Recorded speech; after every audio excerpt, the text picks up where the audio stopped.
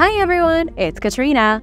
Just this past year, archaeologists have found some incredible things. From an entire lost city with no name yet, to a vanishing hand under a slab of rock, let's look at some mysteries of incredible ancient civilizations. Ruins of a Roman city.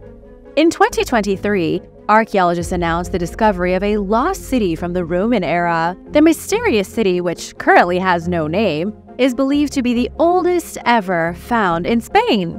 Historians are drooling over what secrets it might unlock about the Romans. 2,000 years ago, Spain's Iberian Peninsula was a violent place. Although it was technically under control of the Roman Republic, there were still pockets of defiance. People had been living on the peninsula for thousands of years before the Romans showed up, and the indigenous population was not particularly pleased about being subjugated. One of the greatest conflicts was the Sertorian War between the Romans and the rebels, or the local people. In 70 BC, the war saw the complete destruction of this newly discovered city. It was so effectively destroyed that it disappeared from the history books. But it hasn't completely disappeared from the face of the earth. According to researchers at the University of Zaragoza, they uncovered the central town square of the city, but they haven't fully excavated the city itself, nor do they know its exact size. All they know is the plaza is ancient and huge, predating other plazas found in the area by over a century. What makes the discovery so fascinating is its age. Researchers believe it might be an example of a transition city. It might have been a city taken over by the Romans and gradually turned into a traditional Roman city, complete with a plaza and temples and all that came with being a Roman metropolis. Its deeper history and its connection to the people who came before the Romans are yet to be discovered. India's serial killer cult. What is the first thing that comes to mind when you think about ancient Indian civilizations? Maybe you're picturing the Indus Valley civilization that ruled in the earliest days of civilized humanity. Or maybe you're more interested in the Mughals and how they shaped Indian customs. But have you heard about the Thuggee, India's obscure serial killer cult? Starting in the 13th century, India began breeding assassins. For 700 years, one of the finest mafias the world has ever seen operated across the Indian subcontinent. They weren't necessarily a civilization, but a subgroup of the larger Indian culture. They were what you might call the embodiment of the darkest side of Hinduism. The Thuggee were the assassins, yes, but they were also fanatically religious. They often carried out ritualistic assassinations in the name of the Hindu goddess Kali. You might remember the chant Kali Ma, Kali Ma from Indiana Jones and the Temple of Doom. That chant in full is Kali Ma Shakti De. It means, Mother Kali, give me power. They got the idea from the Thuggee cult. The Thuggee as a group were savage. They would join caravans of travelers and then slay them in the night by strangling them. Then they would rob their victims and bury them where they would never be found. This required a massive amount of teamwork and coordinated cooperation. The first mention of them as an organized group comes from 1356. They were mentioned only as thieves who could trace their origin to the original 7 tribes of Islam. But let me get back to Kali for a second. Who was this goddess and why was she so important to a band of killers? In Hindu mythology, Kali is the goddess of destruction. The belief among the Thuggee was that by killing and robbing people, they were aiding Kali in her quest for destruction. It was one of the few groups who worshipped a dark god, one they believed lusted for death and required sacrifices. If the Thuggee still exist today, they do so in secret. The last great Thuggee was executed in 1840. His name was Behram, and he was accused of strangling 931 people. Nowadays, the term thug comes from Thuggee, used to refer to young hoodlums around the world. And now for number 6. But first, it's shout-out time! I want to give a huge thank you to Lacab and Jill Mazo Beta Rodriguez for supporting this channel. We wouldn't be here without you guys. Be sure to subscribe if you haven't already for more videos about mysterious ancient civilizations. The Queen of the Night. There is a remarkable artifact on display at the British Museum known as the Burney Relief. It's not very big, but it's not very small either, nearly 2 feet tall and just over a foot wide. It's a terracotta relief that displays an enchanting naked woman with wings. She's surrounded by owls and standing on the backs of 2 lions. Who this mysterious woman was is quite the mystery. Archaeologists know the terracotta relief was made almost 4,000 years ago. It was crafted during the rule of Hammurabi in ancient Babylon between 1792 and 1750 BC. The woman in the image has been dubbed the Queen of the Night, but nobody knows who she is supposed to represent. She had originally been painted in bright colors, but those colors have faded over the years. Most historians agree she was a goddess, but which one? The image is honestly so striking, she's become something of a mascot for ancient Babylon. Maybe she was a queen, maybe a king's consort. But the best guess that scientists have right now is that she was a representation of the goddess Inanna. Inanna was the Mesopotamian deity of love and war. But the naked woman may have also been a representation of Lilitu, aka Lilith, the first wife of Adam in the Bible. Yes, many of the Bible stories have their origins in the myths of old Babylon. The relief as an artifact is wildly valuable. Nobody knows exactly where it came from, only that it arrived in London in the 1930s. The British Museum refused to buy the artifact in 1936, but they did end up buying it in 2004 for $1.9 million. A new species of human.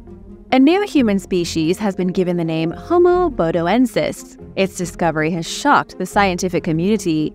The truth of this mysterious ancestor, believed to be directly related to modern humans, could change history. The species was alive and well in Africa 500,000 years ago. Its skull was discovered in a valley in Ethiopia. Homo bodoensis lived at a time when Homo sapiens first arrived in Africa, and while the first Neanderthals were wandering around in Europe. It's an era anthropologists describe as, and this isn't very scientific, the muddle in the middle. It was the time of the missing link, an epoch that scientists understand very little about. Intelligent humans evolved 500,000 years ago, branched into multiple species that were likely each as intelligent as the other, but scientists doesn't have an answer for why. It was the most important time in human evolution and is arguably the least understood. Finding a new species from such a controversial era is a big deal. Unfortunately, though, I don't have any additional information to tell you right now. It's a very new discovery based on little more than an ancient skull. Could this early human have belonged to the sophisticated civilization?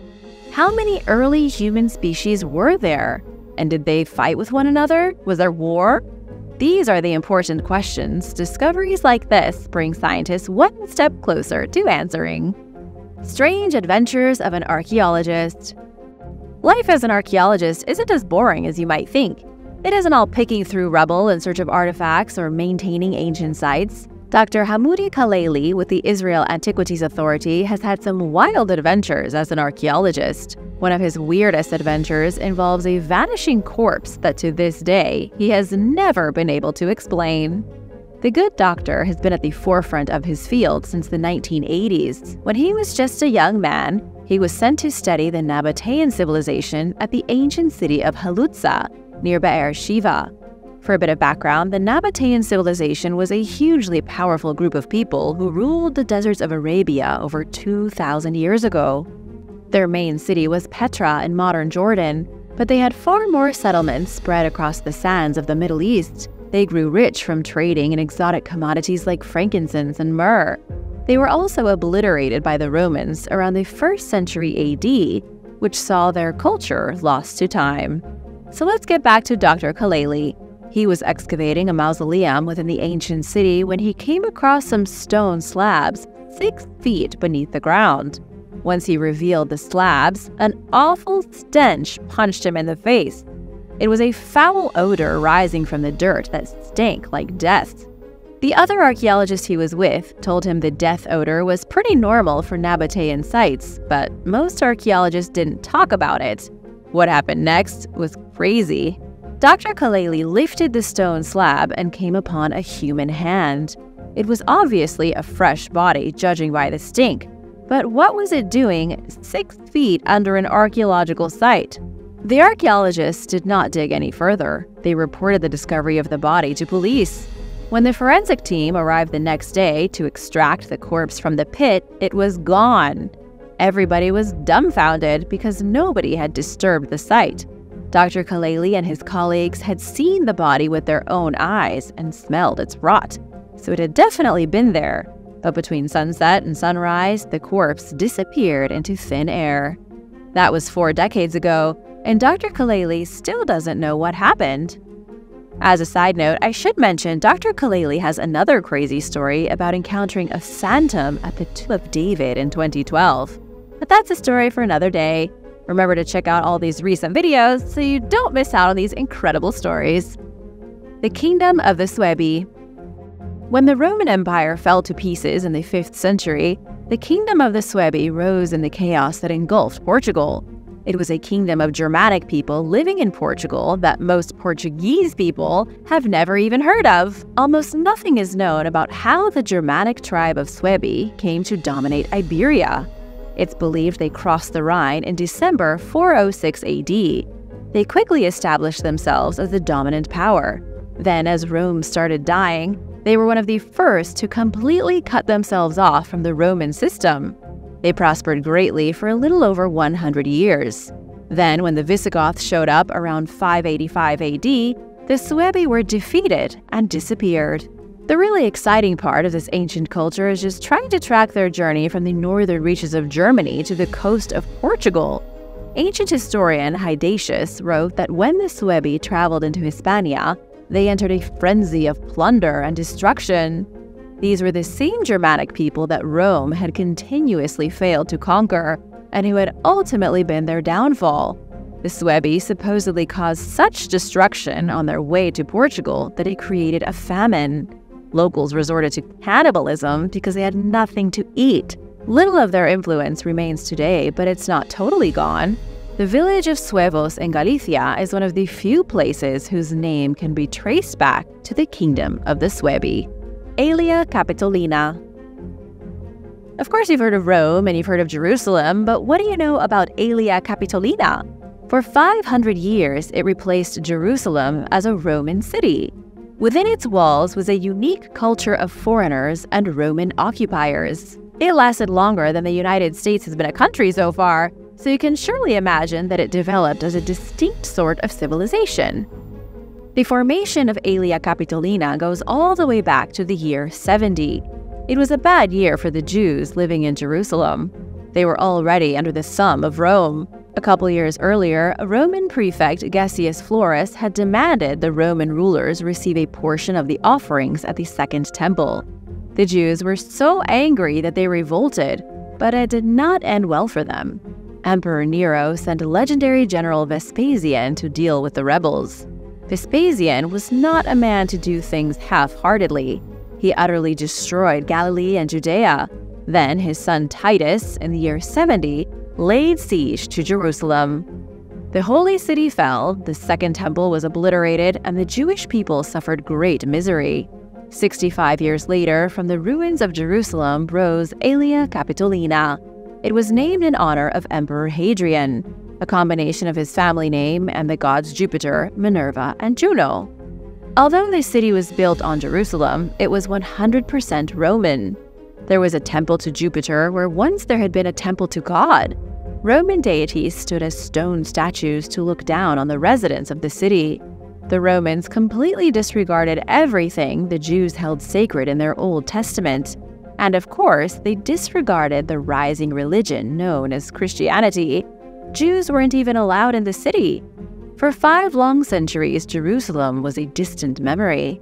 The city was largely occupied by the Roman military and foreigners from the farthest reaches of the empire. Jews remained outside Jerusalem until about the 7th century. Christians were exempt starting in the 4th century, thanks to the conversion of Roman Emperor Constantine. It was also Constantine who helped change the name back to Jerusalem. Lost Teotihuacan. In the very heart of Mexico City, the lost remnants of an ancient village were recently uncovered. The village dates to around 1,500 years ago. It was part of the larger Teotihuacan civilization. Researchers uncovered human burials and broken bits of ceramic. The village likely belonged to a suburban group of craftsmen and artisans. Juan Carlos Campos Varela from Mexico's National Institute of History and Anthropology called the discovery surprising. He said the remains of the small village prove that there was already a permanent population at the edge of Lake Texcoco long before the birth of Mexico City. This was centuries before the Aztec established their great city of Tenochtitlan. Whatever you do, don't mix up the civilization of Teotihuacan with the Aztec. These were two completely different groups of people who happened to live in central Mexico, but at vastly different times. 2,000 years ago, Teotihuacan flourished as what was likely the biggest city in the Americas. It continued to prosper until about 650 AD, when it abruptly vanished. Researchers always assumed there was only one large city, but now they've been finding satellite cities, settlements, villages in the nearby area. The one they just found in Mexico City is about 25 miles from Teotihuacan. It likely supported the main city through farming and fishing. However, it too was deserted in 650. Nobody has any clue why. What archaeologists do know is that when the Aztec found the abandoned Teotihuacan, they thought it was a city built by gods. It was just as mysterious to the Aztec as it is to us today. Thanks for watching! Which of these ancient kingdoms is your favorite? Thanks for watching! Be sure to stay tuned for extra content you might have missed. Longyu Caves. A group of farmers in China's Zhejiang province received the surprise of a lifetime in 1992 when they drained several small ponds in their village and discovered some enormous caves. It turned out to be an ancient underground world that nobody knew existed. All signs point toward the caves being carved out on purpose by some ancient civilization. But the question is, who were they? So far, 36 grottos have been discovered, including 5 enormous caverns, in total covering 30,000 square meters. The curious thing is that none of them are connected. They were carved into solid siltstone, with pillars evenly distributed throughout to support the ceiling and walls. Every stone column and wall is uniformly decorated with chisel marks, creating parallel lines. The marks make everything look like a pattern, which would have taken a very long time, especially in the dark. There are also stone carvings of animals like horses, fish, and birds. The structures collect rainwater runoff from ground level and are equipped with sophisticated drainage systems for managing excess water. Based on the sheer size of the caves, scientists estimate that it would have taken 1,000 people working day and night for 6 years to complete. It probably took much longer than that, but so far there is no evidence of tools or construction methods.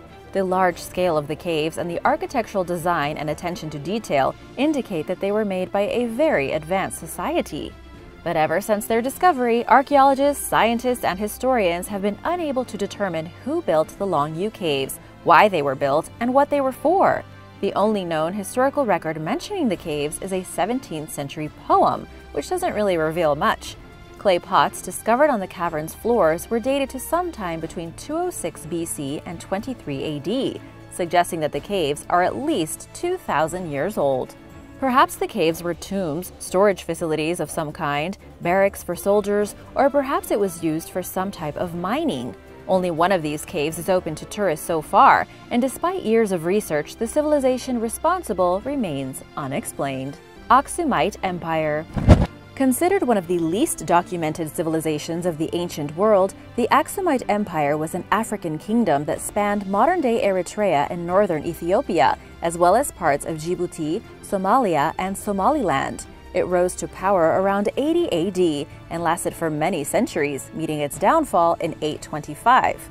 The Kingdom of Aksum was a major player along a commercial trade route between the Roman Empire and ancient India. It had its own currency for trading and participated in the politics of kingdoms across the Red Sea and the Arabian Peninsula.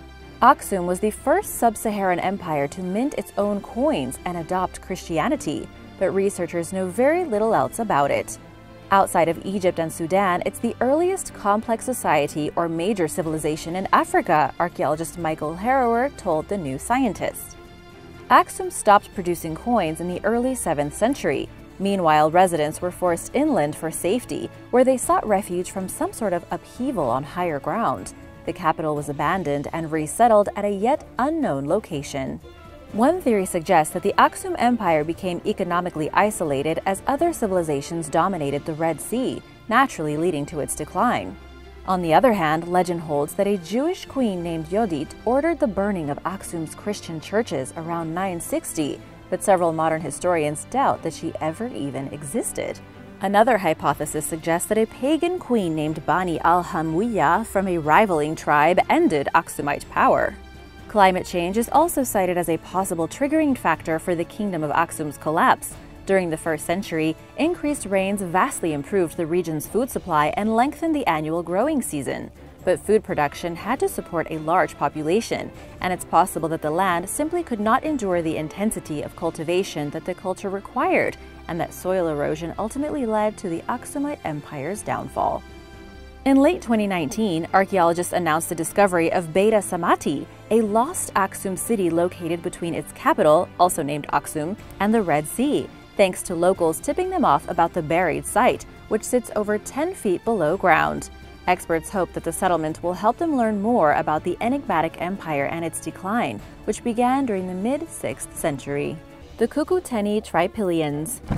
The Neolithic Cucuteni Trypillian culture, also known as the Tripoli culture, existed in what is now Eastern Europe, encompassing parts of modern-day Moldova, Ukraine, and Russia. It rose to prominence around 5,500 BC and lasted until 2,750 BC. The civilization's settlements were small and dense. Sometime between 4,000 and 3,500 BC, the Cucuteni Trypillia civilization built Neolithic Europe's largest settlements, with populations numbering between 20,000 and 46,000 people.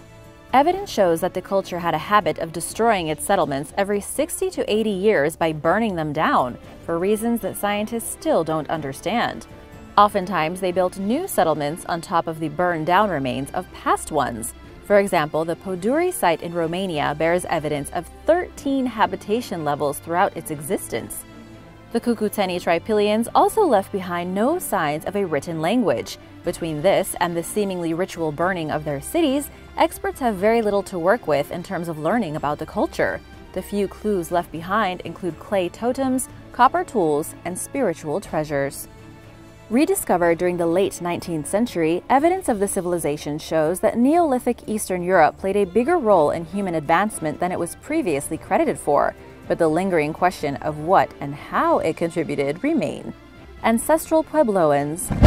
A group of Native Americans called the Anasazi, now referred to as the Ancestral Puebloans, once lived in an area of the U.S. that is famously known today as the Four Corners. Their network of hundreds of communities spanned across modern-day southeastern Utah, northeastern Arizona, northwestern New Mexico, and southwestern Colorado. The ancestral Puebloans possessed an advanced knowledge of the skies and incorporated the celestial sciences into their diverse architecture. They are best known for their famous cliff dwellings, which were primarily used for defensive purposes. Built between 900 and 1350 AD, these multi-story homes were incorporated into tall, steep mesas and canyon walls like large apartment complexes. Some of these structures can still be seen today in places like the Bandelier National Monument in New Mexico and Mesa Verde National Park in Colorado. The ancestral Puebloans also built small pit houses out of earth and stone, as well as huge complexes of hundreds of rooms known as great houses. Additionally, they were well known for their pottery, which was generally gray in color. They are also well known for their kivas, a circular space used for ceremonial purposes. During the 12th and 13th centuries, they left their homes, and historians have not figured out why. Researchers believe that climate change, such as prolonged drought, topsoil erosion, deforestation, and other environmental factors may have triggered the decision to migrate elsewhere, but they can't say with certainty that this was the case. They can only speculate based on the available evidence. The Mycenaeans.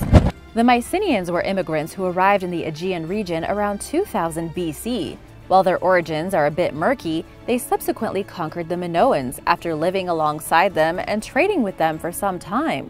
The Minoans and the Mycenaeans were the first literate societies in Europe and greatly influenced the classical Greeks. The Mycenaeans took over the Minoan area and were more militaristic and austere than they were.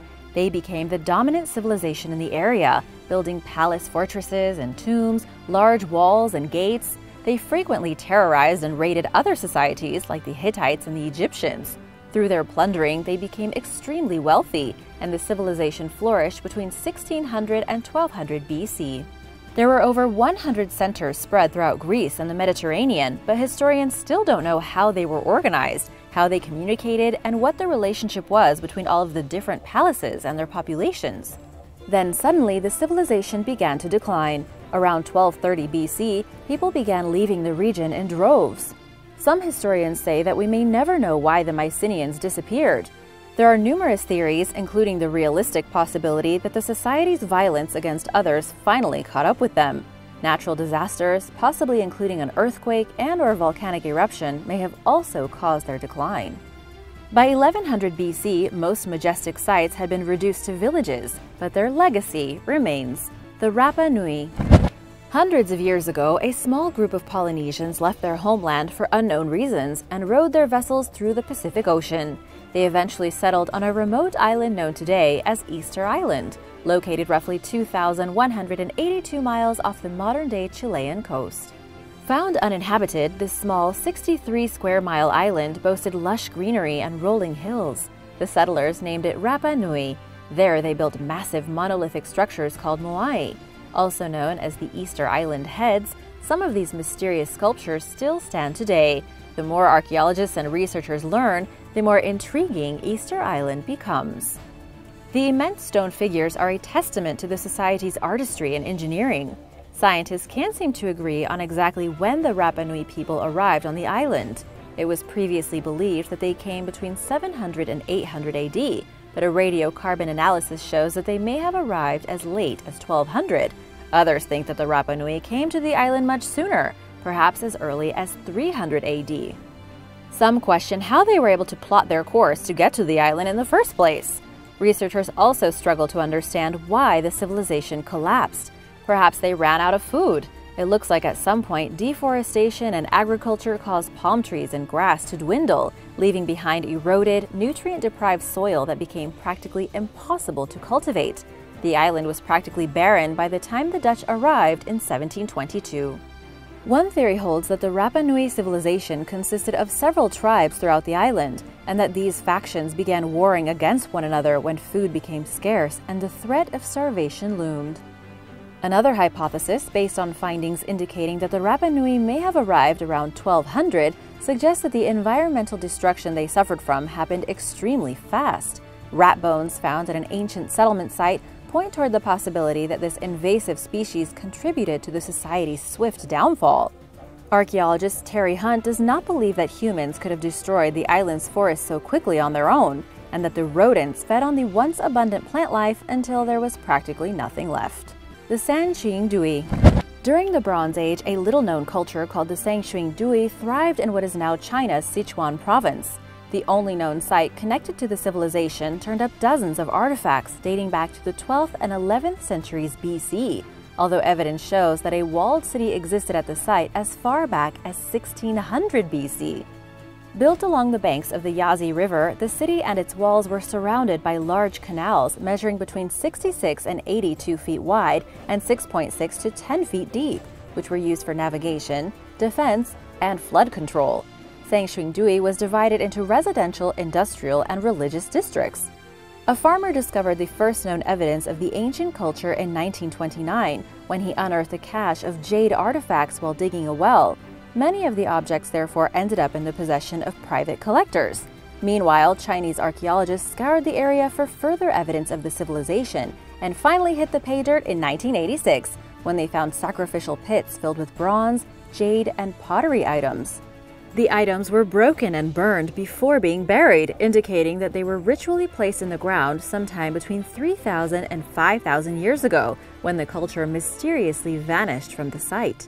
Nobody really knows exactly who the Sangshuingdui really were, despite the handful of evidence they left behind. They abandoned their settlement sometime between 2,800 and 3,000 years ago, and possibly moved to the nearby ancient city of Jinsha. Researchers aren't sure why they fled. One prevailing theory suggests that the ancient people encountered an earthquake or a landslide, which redirected the Minjiang River, cutting them off from their freshwater supply and forcing them to relocate elsewhere. The Etruscans. The Etruscans left behind the first identifiable evidence of their civilization around 900 BC in what is now Tuscany in modern-day Italy, a region once called Eretria. They are considered one of the most advanced societies to develop outside of ancient Greece, yet scientists know very little about their origins. The earliest known examples of Etruscan writing date back to around 700 BC. Today's scholars only partially understand the Etruscan language, as the culture's texts did not survive into modern times. For this reason, researchers rely heavily on later writings from Greek and Roman sources, which carry a disapproving bias against the Etruscans and do not necessarily reflect the culture accurately. For example, archaeological evidence suggests that they were indigenous to Eretria, but the Greeks wrote that the Etruscans stemmed from the indigenous Pelasgian population of Greece, something which modern experts doubt heavily.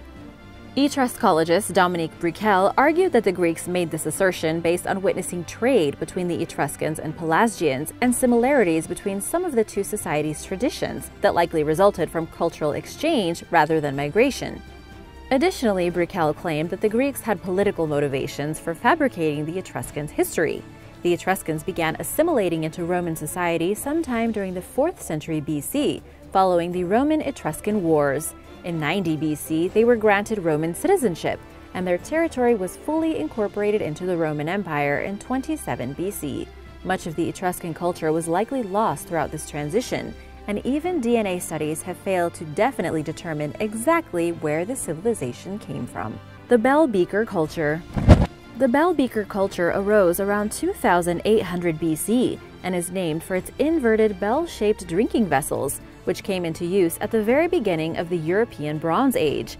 These unique-looking cups became all the rage across Europe at the time, leading to a debate among modern experts whether the people who used the bell beakers were a single culture that migrated across Europe or the vessels were used across various cultures. It's the pot versus people argument, which is one of the longest-running questions in archaeology.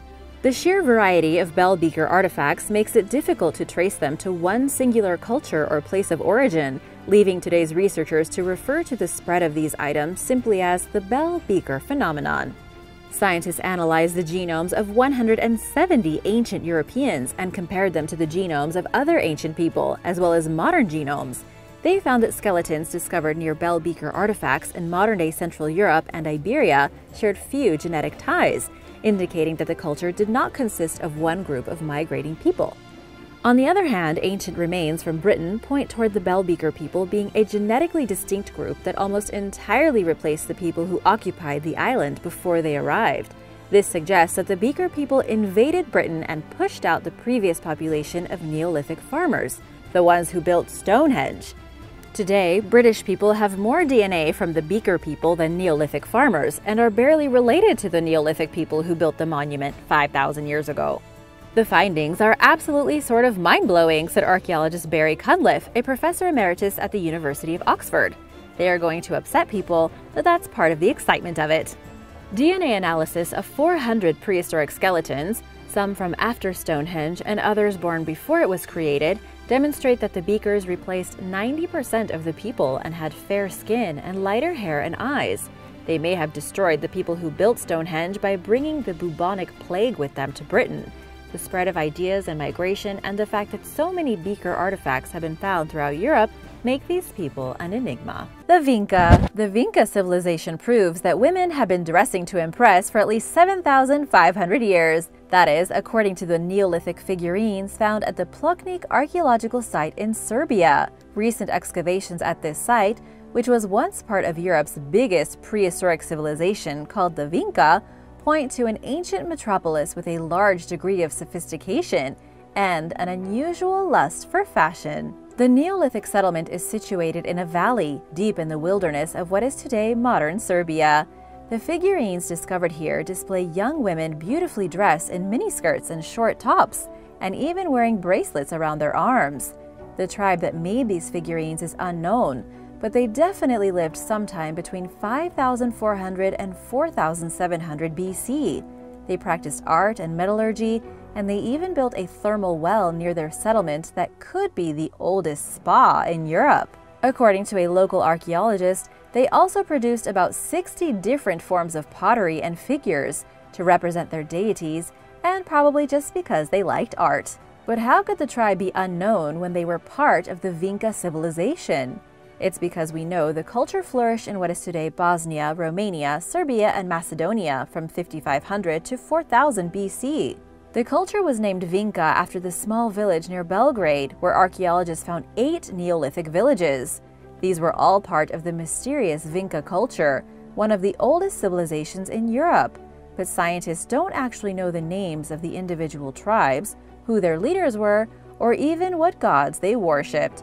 We just know that they really liked fashion. Unknown Kingdom. Archaeologists working in Turkey have just discovered a previously unknown people who may have played a major role in the ancient world. They ruled a massive part of what is today Turkey, and if the archaeological evidence is to be believed, they even defeated the notorious King Midas. Remember him? He was said to have the golden touch, where everything turned to gold. Professor James Osborne from the Oriental Institute went on record saying, "We had no idea about this kingdom. It was completely unknown." But everything changed when a farmer found a strange large stone on his property. He was digging in a nearby canal when he found the stone and noticed it had mysterious writing on it. At the time of his discovery, there were researchers nearby exploring a prehistoric mound site. So he told them about it and they came over to take a look. What they found shocked them to the core. The stone was sticking out of the water and they had to wade into the canal up to their waist to inspect it. The archaeologists recognized the writing on the stone immediately as Luwian, an ancient language used in both the Bronze Age and Iron Age in Turkey.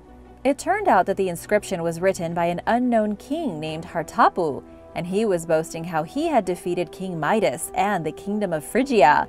Considering Phrygia and King Midas were quite powerful back in their day, whoever these ancient people were, led by the mysterious King Hartapu, must have been quite fierce. So what happened to these powerful lost people? Why have we never heard of them before? And that, my friends, remains a mystery. The Gladiatrix. Little do most people know there was a group of ancient people called the Gladiatrix. They weren't a race of people or the byproduct of a mysterious society. Instead, they were the female equivalent of male Roman gladiators. The gladiatrix, or female gladiators, would battle against each other or wild animals during arena games and celebrations. But don't get too excited just yet, as these ladies of the ring weren't treated quite as well as the female fighters of today. There wasn't even a word in Latin for a gladiatrix. It's a modern term that was made up. The gladiatrix began as more of a derogatory or joking event to entertain the spectators, which were mostly men. In reality, they were considered quite rare. The Roman poet Decimus Junius Juvenalis said that gladiatrix trained using the same methods and weapons as their male counterparts, though no records have been found in any of the gladiator training schools that talk about women. But here's where things get really odd with the gladiatrix. Unlike gladiators who were mostly slaves, gladiatrix could be women of any class, both high and low. It seems any woman who wanted to fight could be trained and let loose in the arena. This went on until about 200 AD, when Emperor Septimius Severus banned women from the arena, claiming that too many jokes were being made about upper-class women, so no more women were allowed to participate in the games. The Nuragic Civilization. The Nuragic civilization lived on the island of Sardinia in the Mediterranean. But even though we know of their existence, we don't know much about what they did, who they were, or even where they went. Archaeologists have found structures, graves, pieces of art, and figurines, and yet there is a huge gap in the knowledge of the Nuragic. We know that they lived during the Bronze Age and Iron Age, and that their best-known structures left behind were the Nuraghi Towers. There are about 7,000 of these towers scattered across Sardinia, though at the time the civilization was thriving, there may have been up to 30,000 on the island. That's a lot for a limited space. The towers were all circular, each with their own flat rooftop, and the earliest one found dates back to the 18th century BC. What the towers were used for is still up for debate, with some saying they were used as rooftops, and others saying they were used as terraces. They may have even been dwellings or just silos for storing liquids and dry foods. It's hard to say since some of them were up to 90 feet tall. Besides the towers, the Nuragic left behind giant megalithic graves, with each one stuffed with about a dozen bodies and several hundred graves in a single cemetery.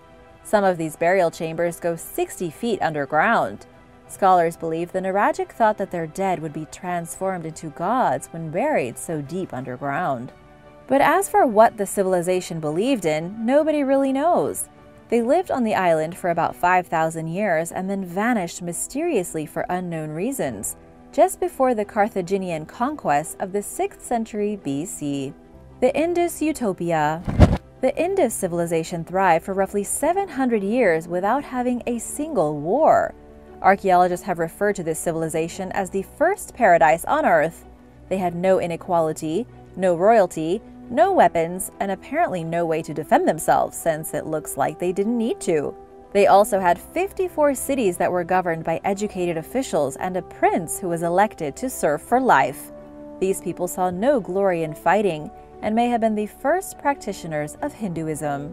The Indus people lived from between 2600 to 1900 BC, occupying roughly 1,000 settlements in what is today Pakistan, Afghanistan, and India.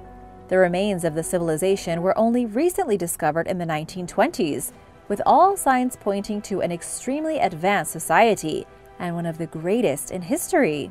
They had a trade network that stretched to the Arabian Sea, and archaeologists have even found artifacts from the Indus civilization in Mesopotamian cities like Akkad and Ur. The biggest Indus cities were Harappa and Mohenjo-daro, and even though they were built thousands of years ago, they were extremely advanced, even by today's standards. They had streets that were properly planned, sewage systems that actually worked, and a huge brick water tank called the Great Bath, which should be considered one of the 7 wonders of the ancient world. The Indus Valley civilization even figured out the written word, creating their very own mysterious script that has left archaeologists stumped because they can't decipher it.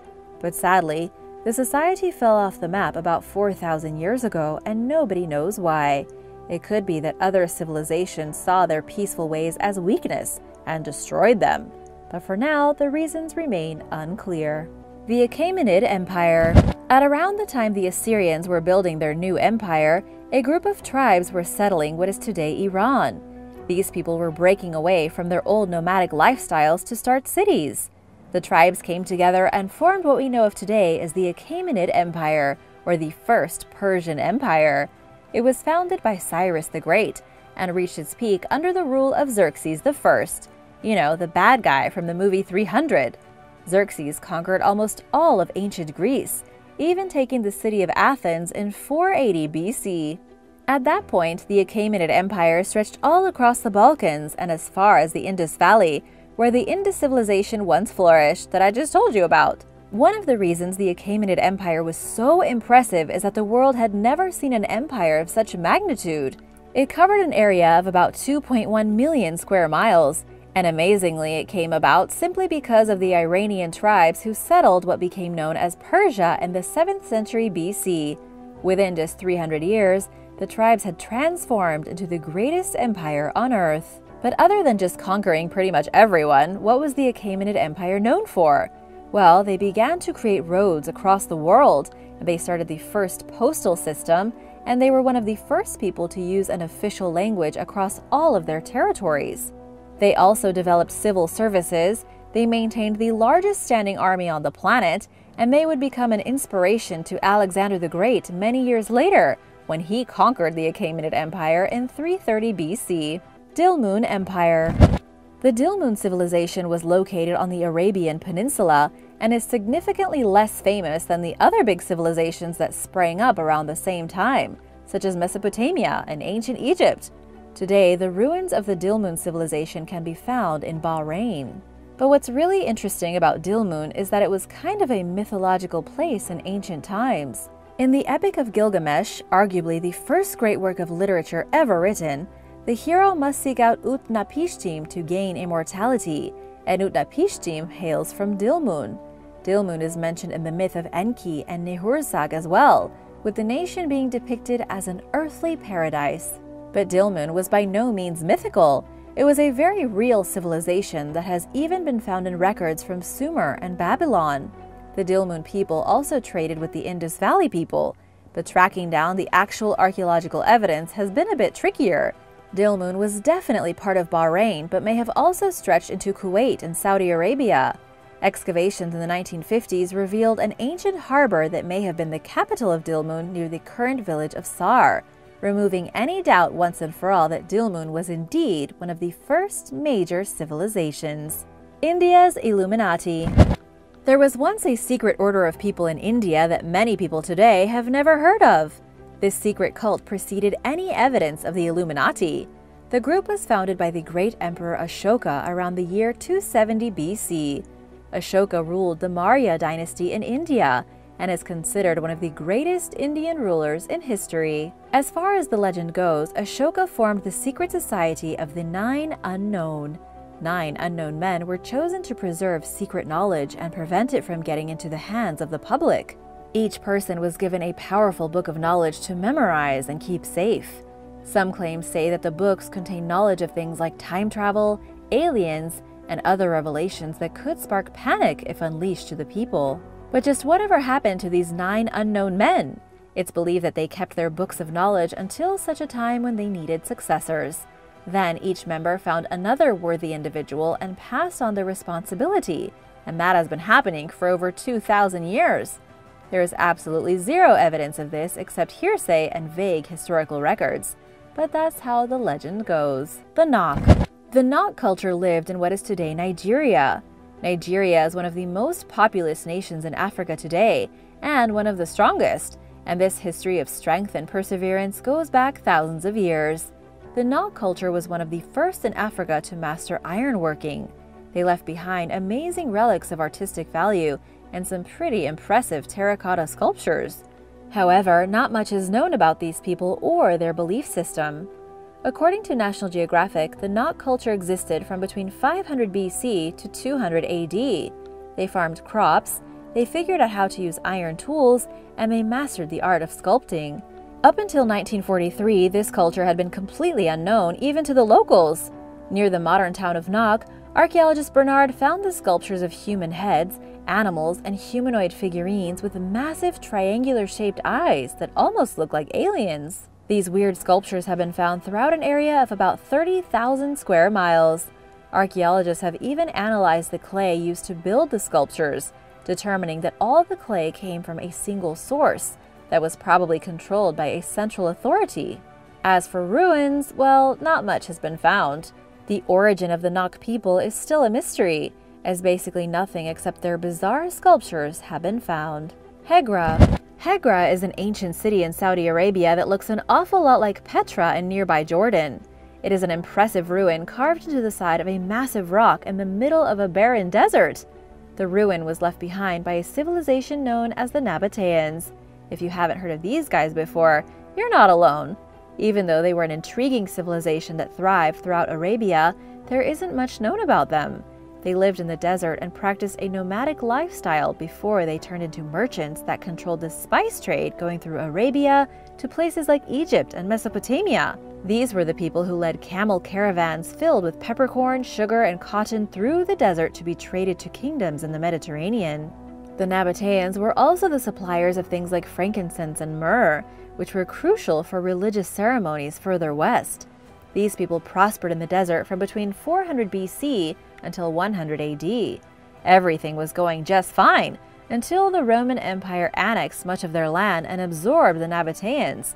By the time the Roman Empire fell, Nabatea was a distant memory. The Etruscans.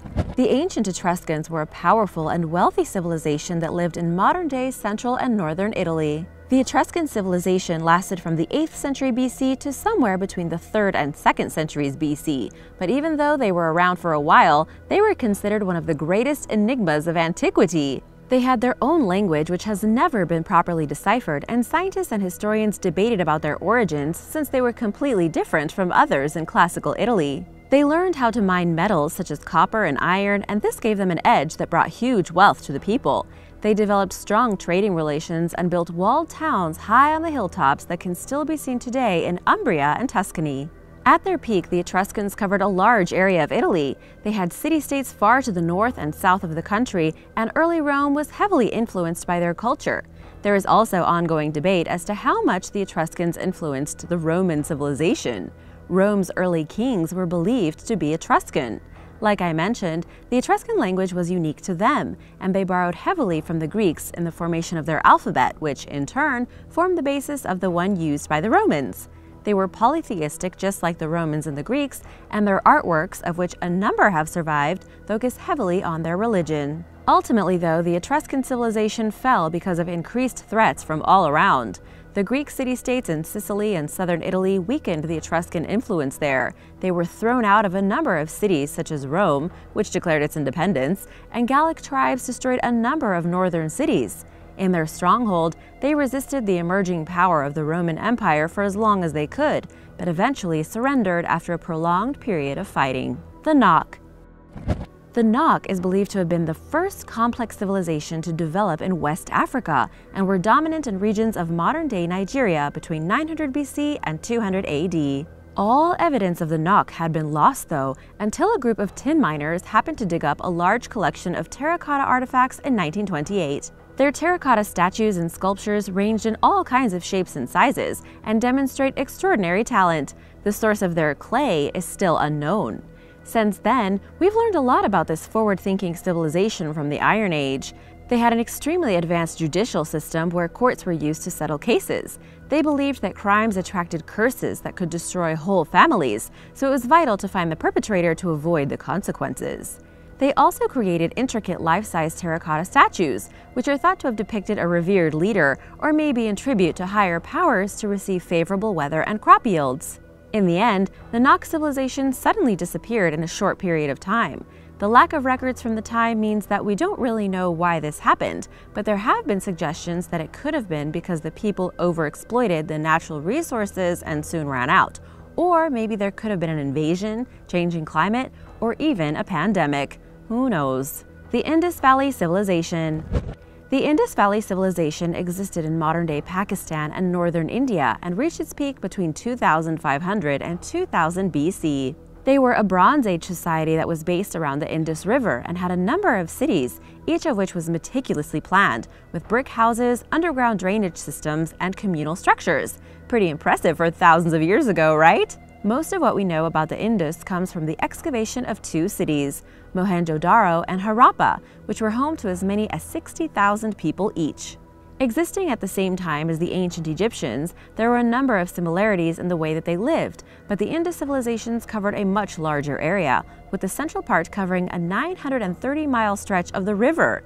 Interestingly enough, they didn't have one single ruler. Instead, they were a collection of city-states that had their own system of governance and worked in tandem with each other. They were also technologically advanced for the time, with a great understanding of measurements, metallurgy, and construction. A number of artifacts have been found at dig sites that show there was an artistic side to Indus life too, with various sculptures, terracotta statues, gold jewelry, and games having been found. See, they knew how to have fun too. The Kingdom of Kush. Focused around the city of Meroe, the Kingdom of Kush originally formed at the end of the Bronze Age and ruled the lands of modern-day Sudan until the 4th century, particularly flourishing from 1069 BC through to the end. In a similar way to the Egyptians, the leaders were buried in pyramid-shaped structures, first at the city of Napata and then in Meroe when the capital moved there in 300 BC. The kingdom shared a border with the Egyptian Empire and had frequent skirmishes with them, even invading Egypt in the 8th century BC, where the Kushite kings were also the pharaohs of the 25th dynasty of Egypt. The Kush region was a vital source of gold for the Egyptians too, so the two civilizations were intertwined with one another. One of the main reasons we know the Kingdom of Kush existed is because of Egyptian writings that mention them, and in particular their powerful archers. Ultimately, though, despite the vast power of the Kingdom of Kush, the capital city was invaded by the Aksumites around the year 330, and this led to the fall of the civilization within just 20 years. The Kingdom of Yam. Very little is known about the ancient African kingdom of Yam, apart from a few Egyptian texts from the Old Kingdom. Most information comes from the autobiography of Harkuf, a series of writings that were found buried in a tomb, and detail the experiences of a governor of Upper Egypt during the 6th dynasty, about 4,300 years ago. According to this account, Harkuf traveled south to the kingdom of Yam a number of times to trade with them, and returned with a variety of gifts for the Egyptian Empire. During one trip, he came back with a group of warriors of Yam, who, according to other texts, assisted the pharaoh in the war against the Asiatic sand dwellers and impressed all those that they served under. Despite knowing that the kingdom existed, it's not clear where this kingdom was based, what they were like, or what happened to them. For all we know, there could be the ruins of another great African civilization just waiting to be found. But for a few mentions in ancient writings, the Kingdom of Yam would have been completely lost to history. The Silla Kingdom. Believed to have been found by the Hyokos in 57 BC, Silla was one of the 3 kingdoms of ancient Korea and brought the country together under the unified Silla dynasty in the year 668. They originally held territory in the central and southern regions of the peninsula and were ruled by the Kim clan for 586 years, the Bak clan for 232 years, and the Sok clan for 172 years. During this almost 1,000-year period, Silla conquered the other 2 main kingdoms of the time, the Baekje and Goguryeo, and took control of virtually the entire peninsula before eventually falling apart and having to hand over power in the year 935. The Silla used an advanced system of law and governance based on a ruling monarchy that was held to account by a strong aristocracy. Due to their frequent wars, they had a well-established military with local garrisons stationed in each district. It's rare that a civilization has ruled the lands for almost a millennia, and even more surprising that very few people have ever heard of them. The Yuezhi. The Yuezhi, also known as the Indo-Scyth, were a nomadic people who ruled in India and the ancient country Bactria between about 128 BC and 450 AD. The first mention of the Yuezhi comes from Chinese records, which say that they started in what is now the Gansu province of northwestern China and began moving westward after their king was killed by the ruler of a competing civilization, the Xiongnu. As they traveled through Sogdinia and Bactria, they fought all of those along the way and ended Greek rule in the region in around 30 BC, before extending south into India and north into Central Asia. They became a powerful force, and it's believed that the missionaries from the Yuezhi Empire were instrumental in bringing Buddhism to China. 100 years after their conquest of Bactria, the unified Yuezhi state, after extending their borders into the surrounding regions, became the Kushan Empire, which itself lasted into the mid-5th century. The Sanxingdui. The Sanxingdui culture was a major Bronze Age civilization in the region of what is now Sichuan in China. They had all but been forgotten until a worker who was repairing a sewage ditch found a series of jade and stone artifacts in 1929. It was only in 1986, though, that researchers realized how important a civilization they were, with the discovery of 2 large pits of treasures, which contained jades, around 100 elephant tusks, and bronze sculptures that were 8 feet tall. This intricacy of these works proved that the Sanxingdui had a far more advanced technical ability than any other known people in the world at that time. The walled city with the same name stood proud on the banks of the Minjiang River. For some reason, though, at some point between 3,000 and 2,800 years ago, the culture moved away from the area, with evidence at a second site called Jinsha near Chengdu suggesting that they had moved there. It had long been a mystery why they would suddenly relocate themselves, but recently answers have come to light. It's now thought that an earthquake in the region may have caused massive changes to the landscape and diverted their main water source. When this happened, they would have had no choice but to move closer to the new river flow and abandon their stronghold. Instead of taking everything with them, they dismantled and buried many of their treasures in the pits that were discovered. Why their culture didn't re-emerge and flourish at the new site is still not clear, and researchers are now looking for any more evidence that explains what happened to this once powerful civilization. The Mitanni Kingdom. Mitanni was a Hurrian-speaking state that thrived between the 16th and 13th century BC around the Tigris-Euphrates River basin, and what is now northern Iraq, Syria, and southeastern Turkey. The Mitanni became incredibly powerful, perhaps even to the same level as ancient Egypt and Babylonia. At its peak, the civilization reached as far as the Mediterranean coast to the west, and Mesopotamia to the southeast. It's thought that the decline of the old Babylonian Empire gave the opportunity to the Mitanni kingdom to expand so much, and they soon found themselves in regular conflict with the Egyptians, who coveted some of the same lands. Eventually, the Mitanni and Egyptians formed an alliance, but this soon fell apart. With Egyptian support for one candidate for king, Mitanni entered a period of infighting, which weakened them so much that they were overrun by the Assyrians. The Assyrians went on to destroy vast swaths of records and cultural objects of the Mitanni, and it's only because of their mention in Egyptian texts and the occasional artifact that we know they ever existed. Tuwana. Tijuana was a powerful Iron Age city-state that rose to prominence during the 8th and 9th centuries BC, but they were virtually eradicated from history until the remains of their capital city were found in Cappadocia, Turkey. Tijuana emerged from the collapse of the Hittite Empire and took advantage of the power vacuum that was left behind. Controlling a vital route to the Mediterranean known as the Cilician Gates, they controlled trade between the Phrygian and Assyrian empires, which enabled them to accumulate huge wealth and allowed them to quickly develop in cultural and political ways. It's not clear exactly when Tijuana fell, as there are no records, but it seems to have been around the same time as when the Cimmerians invaded the Phrygian kingdom and the kingdom of Urartu to the east. Hundreds of years later, it re-emerged as a Greek city and then a part of the Roman Empire. Excavations on the site today are particularly interesting because while there's still evidence of the original civilization that once lived there, there are artifacts of all of the others since. There are remains of a Roman aqueduct and Greek structures, which makes this an incredibly valuable archaeological site.